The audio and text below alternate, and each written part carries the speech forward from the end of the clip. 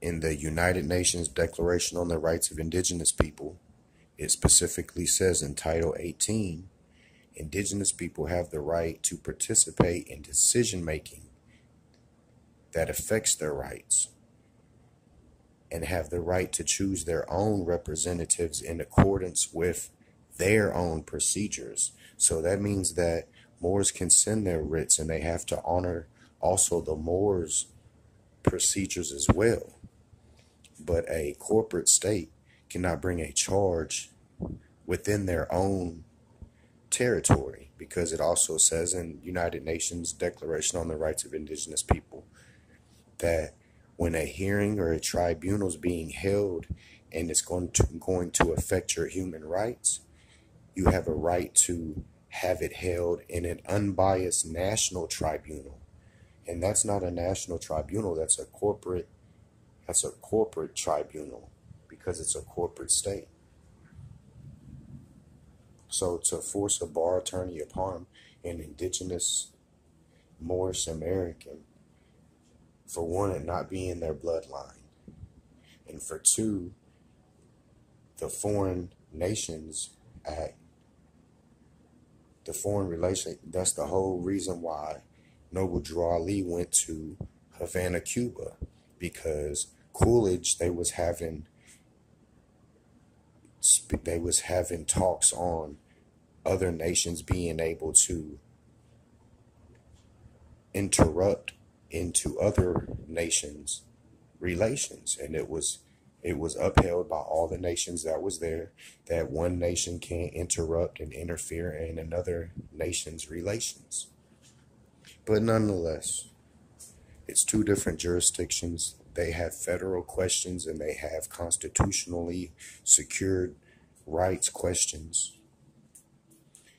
The public European propaganda says that they do not recognize federal law or state law.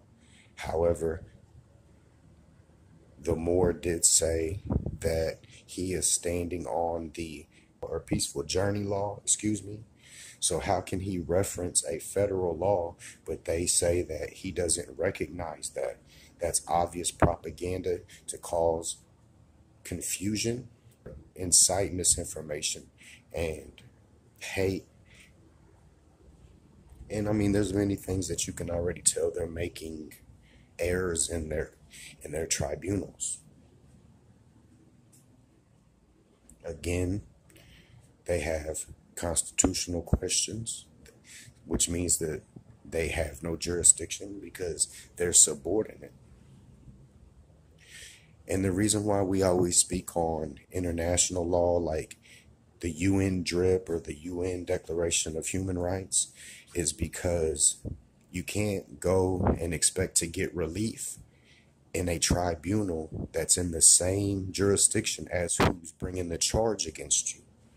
So if Commonwealth of or State of is bringing a criminal complaint against you, but you're in their tribunal and you have their officers in there working for them, that is not a fair and unbiased national tribunal.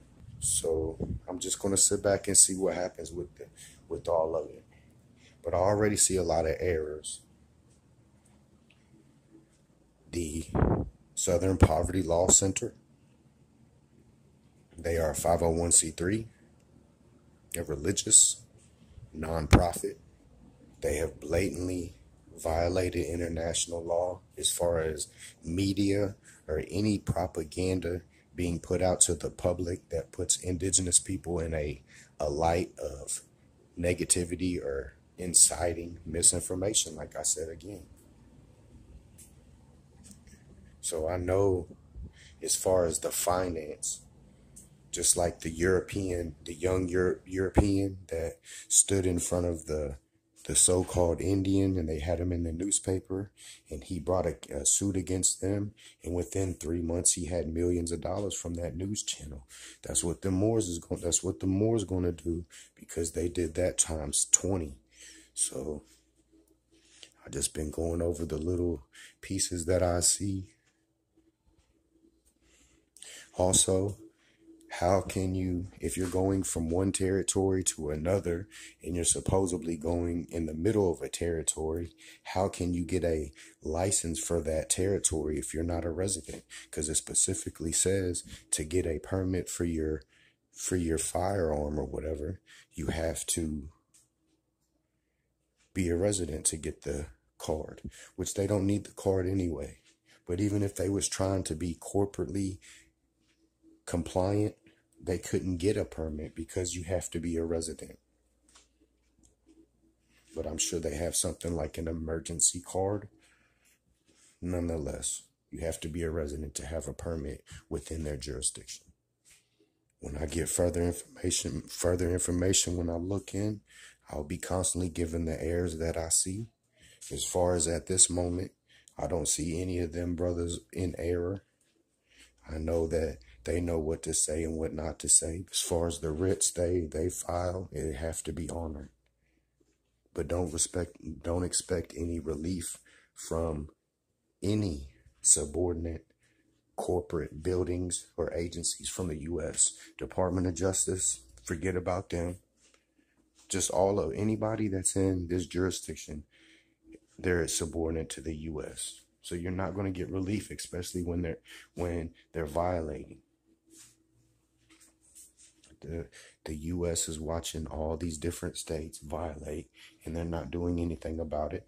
All these states have their U.S. banner in their tribunals, and they're violating left and right.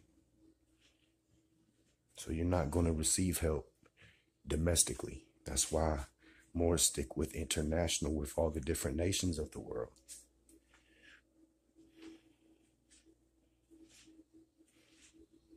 Islam.